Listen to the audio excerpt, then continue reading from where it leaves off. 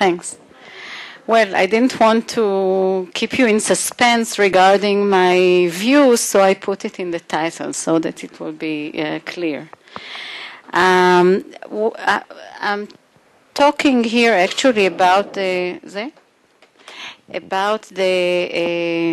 what I'm going to present is actually the work of a committee that was formed in order to review the retirement age for women.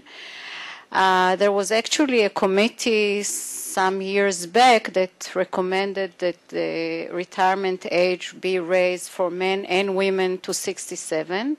That was, I think, maybe 8 years ago or something like that. As a result of that old committee, the Netanyahu committee, the retirement age for men was raised to 67. The committee also recommended to raise the retirement age for women to 67, but that recommendation was not accepted by the Knesset, which decided that there would be another committee formed some years later, which was the committee that I was on. And actually it was worded in a way that sort of the default was that the retirement age will be raised to 64, but it will be reviewed. Our committee also recommended that the age will be raised to 67, but it was brought to a vote in the Knesset, and the result was 77-1. So 77 members were against raising the retirement age, actually raising it in 2016 if another committee will not decide something else. But right now it remains 62. So what I'm going to talk about is first just give you some numbers of international comparisons of retirement age. Then talk a little bit about what the retirement age does to the replacement ratio. Then discuss a study which was conducted actually by Tamar and Natalia, who are sitting here, and they're from the research department of the Bank of Israel, that looked at what exactly were the results of the raising the retirement age from 60 to 62, which was the result of the previous committee, what was the effect on labor force participation, and some other considerations regarding the labor market results of a possible raising of the retirement age. Now, when we talk about retirement age, and actually Lilach mentioned it earlier, what was meant here is the retirement age, which gives the eligibility for Social Security old age allowances and for pension from the old pension funds. This is what we mean by raising the retirement age. So what is the current comparison of the retirement age of women? If we look at the OECD countries, you can see that Israel is at 62. Most countries, the largest number of countries, are at 65. Actually, you see two colors of the bars. The ones that have two colors mean that the current retirement age is the green part, but the decisions have already been taken to gradually increase the retirement age to the end of the other part of the bar. So if we take also the future retirement age, there will be a vast majority at 65, a few above 65, and very few under 65. This is for their Social Security benefits? Yeah.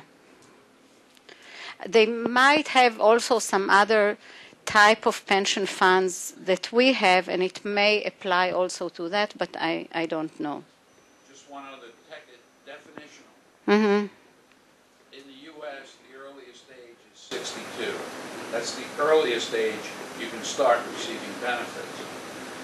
But there's a steep increase if you postpone it. Mm-hmm. Is that true for most of these countries? Is it true for Israel, for example? for Israel, you can retire from the public sector at 60, but with a lower pension, and you have to retire at 70. Actually, it's going up to 70. It's 67. No, it's 70. Okay, 67. But I think there is a decision to increase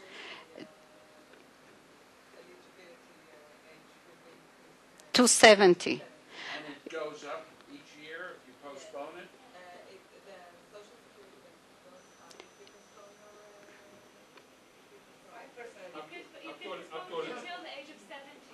Yeah, the age of 70. That's it. That's it. Mm-hmm. Like in the Yeah, US. yeah, yeah. In the Mm-hmm. US it goes. Yeah, yeah, it's a small increase. Small. Yeah, Less than 5%? 5%. 5%? Mm-hmm. Not so small. Yeah. Well, it's still an inflation. Okay, I'll go on. Retirement age, is it when you can stop paying benefits? Yeah. Yeah, that's what I said in the beginning. The definition here is your eligibility for Social Security old age allowance and your eligibility to get pension from the old pension funds. Okay? And there's, I mean, The old defined benefits. yeah, exactly. Okay? The next comparison is just which countries have different age, retirement age for men and women, and again, the vast majority have the same equal age for men and women, Israel being one of the few that has a difference. And that's true for 2050. So if we take already all the legislated plan for increasing retirement age, there will be only 3 countries, Switzerland, Poland, and Turkey, in addition to Israel, that will have a difference in the age, in the retirement age between men and women. And with, again, most of the countries having it at 65, a number of them at 67, and countries like Greece, for example, will have it at the low, still lower age. No, it's only OECD countries. So, okay. So why raising retirement age? Nothing new here, but as you know, the life expectancy at 65 has gone up. It's now 86 for women, 83 for men. It has gone up by 30 years, by 5 years over the last 30 years. And at least for women, the retirement age was only raised by 2 years. That's that was my comment earlier on. And if we look at how long will Israeli women are expected to live after their retirement compared to the number of years after retirement that men will live, so women are expected on average to live 24 years after their retirement, where men are expected to live 16 years after retirement. I must say that when I made this very simple calculation, I did it 3 times. I was sure that I'm making an arithmetic mistake because it seemed so such an outrageous difference, but these are the numbers. It is unfair. Okay. It's not only that our retirement age is relatively early for women, but also the life expectancy in Israel is relatively high. And in Israel, for Israeli women, it's relatively high. So when you look at the other countries that have a later retirement age, it sort of estimates the relative problem. Okay, so what will the retirement age, changing the retirement age, do to our replacement ratios? So here it's again a calculation that was done by Tamar and Natalia, right? I think, and they looked at the effect of or what would be the replacement ratio at various retirement ages, and not surprisingly, raising the retirement age from 62 to 67, if we look at low levels of schooling or low level of wages, will raise the replacement ratio from 77 to 92%, and basically at all levels of education or at all wage levels, you get a substantial increase in the replacement ratio as a result of raising the wage. Yeah. Interruption. Yeah, could you explain what that means? Replacement ratio. It's the ratio between your wages, between your income post-retirement, your pension and Social Security, to what it was on the eve of your retirement. It's replacing your income, your labor income. Okay? But it's not just your Social Security income here. No, it's your pension. It Pension includes, and Social yeah, Security combined. yeah. People who are in the defined benefit system? For people who are in the defined contribution system, in the current system, the old pension scheme to which you will be eligible on your retirement age is a defined contribution system. By the way, these pension funds are already closed. New retirees, okay, so it is discussed, it is presenting the replacement ratio for people that will be affected by this raising of the retirement age. Looks incredibly high. You must be assuming very high rates of return.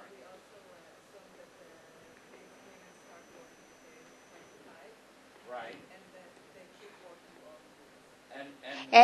And what rate of return do you assume they are earning on their investment? well, actually, this is it's not an unknown, because these pensions get special bonds that are issued to them with a subsidized interest rate. Well, So it's, I think, 5.25 or something like that. Excuse me? 486. Okay, almost 5%. So 4.86. זה מיועדות, 4.86. There are subsidized interest rates that. But I thought the whole idea was that that would be guaranteed only for a couple of years, and then you'd be in the capital market. No. That's not true for the old pension funds. I'm talking about the old pension funds. People no longer. I thought you were saying this is under the new defined contribution system. No. I got different numbers.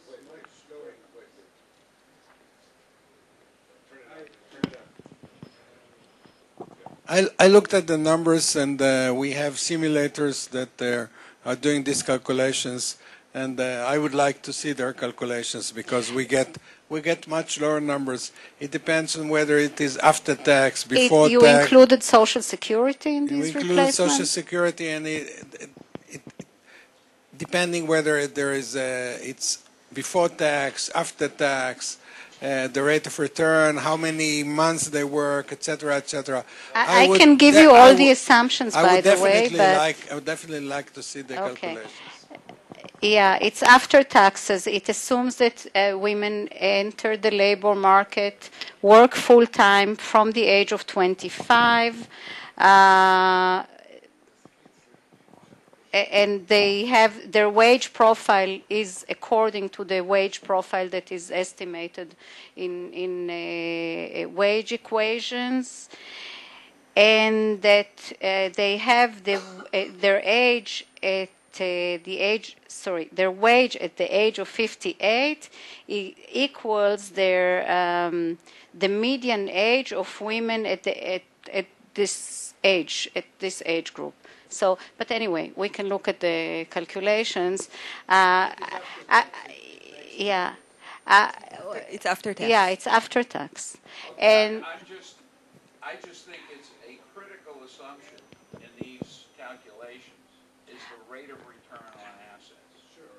And if you assume a 4 or a 5% real rate of return, I don't think that's sustainable. They assume what the government is telling them to assume, that is roughly 4% or 4.25% real.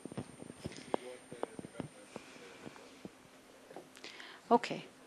The next issue is what will be, or what can we learn from the experience of raising the retirement age from 60 to 62 for women and from 65 to 67 from men, which was actually the law that took effect in 2004, and we can see what happened to the participation rate of the affected groups, the groups that were exactly at the age that were affected by raising the retirement age, and try to learn from that on what we could expect for if we further increase the retirement age.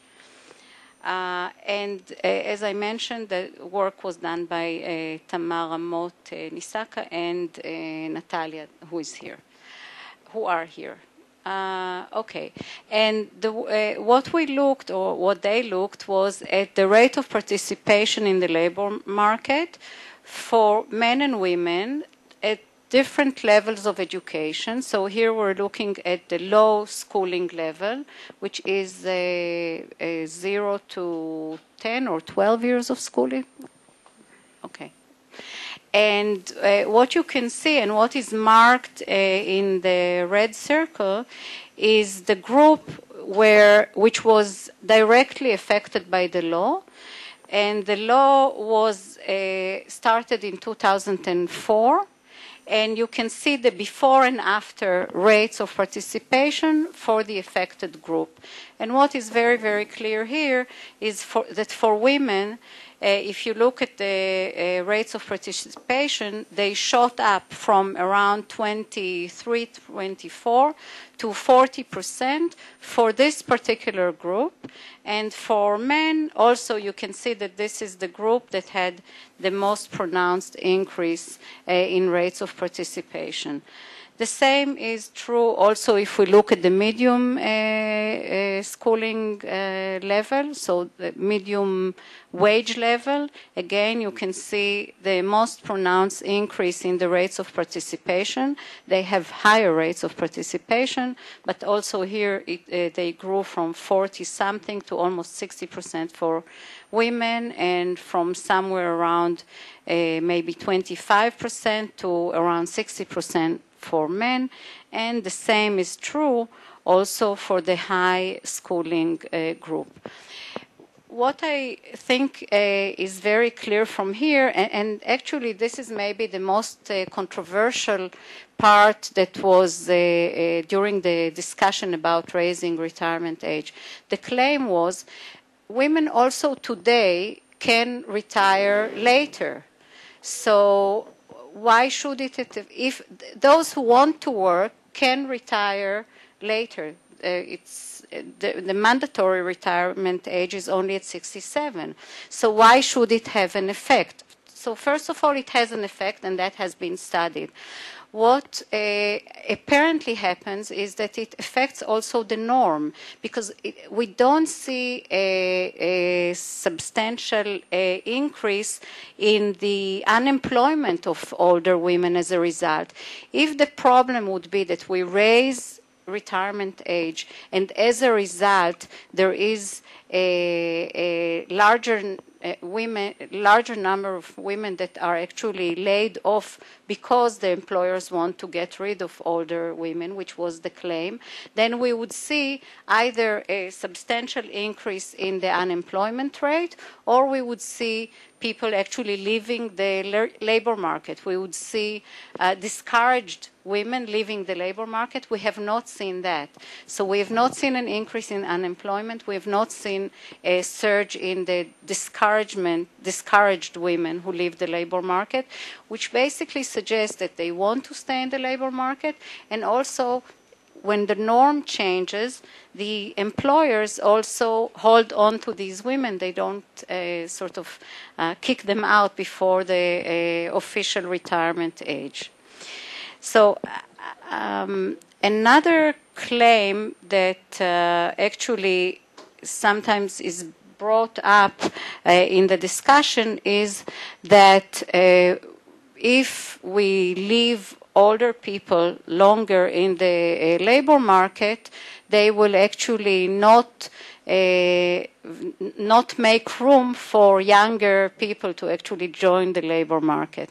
So what we can see here is what happened. Actually, it's the rate of change in employment in OECD countries over the decade starting in 1992, what happened to the older person's employment, and what happened to the young under 25 employment. And generally what we can see is that there is a positive relationship. I don't want to claim causality. I don't want to claim that the fact that there are more older people in the labor market actually brings in younger people into the labor market, although one could make a macroeconomic argument for that larger demand, higher, the fact that there is, as a result of larger participation in the labor force of people with higher income, maybe there is overall more demand. Maybe this is too much to claim, but I think that at least this should convince you that there isn't the opposite relationship, that it's not that countries that have more older people in the labor market, either because of their choice or because of retirement age, it's certainly, it would be hard to claim that this displaces or doesn't allow the rise in employment for younger people. And the last picture, and actually it's the reciprocal of what was shown already in the morning, is what is the demographics, or what are the demographic prospects in Israel. And what you have here, it's not the dependency ratio, it's the opposite of the dependency ratio. And the numbers that are written on the line basically say how many working age people will be in Israel for every person over 65.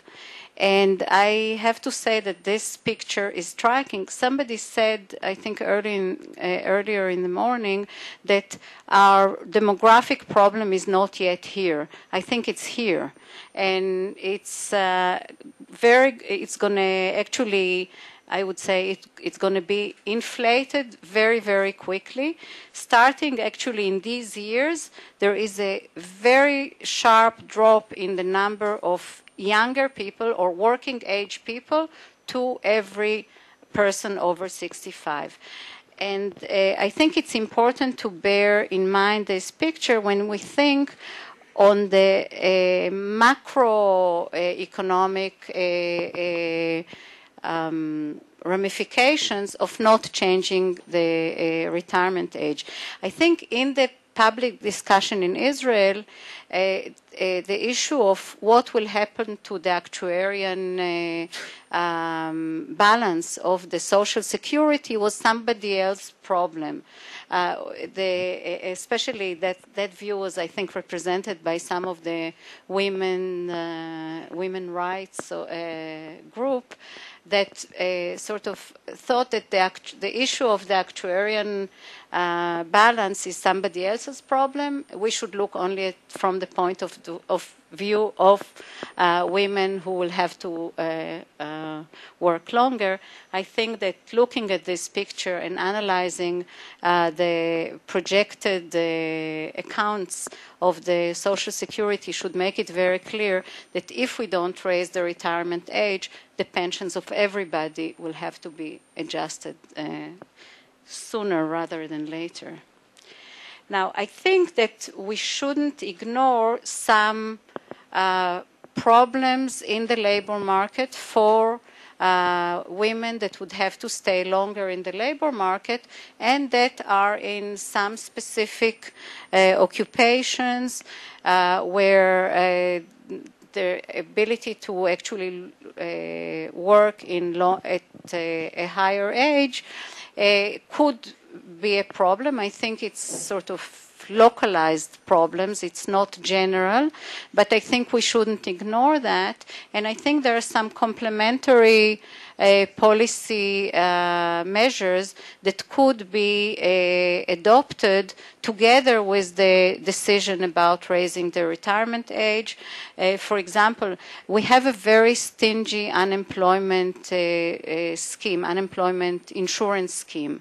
And it's stingy in general, but I think that it should, if we raise the retirement age, I think as a complementary measure, we should extend the period of eligibility of people at the higher age so as to sort of deal with the localized problems of women that might be displaced as a result of raising retirement age. I think there are some other measures such as enforcement of laws against discrimination. Maybe there could be some incentives for employers to actually extend the employment period of elderly workers, and I think more will have to be done in retraining for particular groups of women that might hurt as a result of raising the retirement age. So just to sum up, I think the case for raising the retirement age is, at least in my mind, very clear. It wasn't clear to the 77 members of the Knesset that voted against it. I think there is the raising of retirement age will increase substantially the replacement ratio. There is no evidence that it will raise unemployment. There is clear evidence that it will increase actually employment and participation of older women. There is a need for some additional policy tools. And I think that there is a clear, the problem is very clear, and if we don't deal with it now, it will affect the ability of actually paying the old age pension in some years, and we should not think that it's somebody else's problem. So I'll stop here.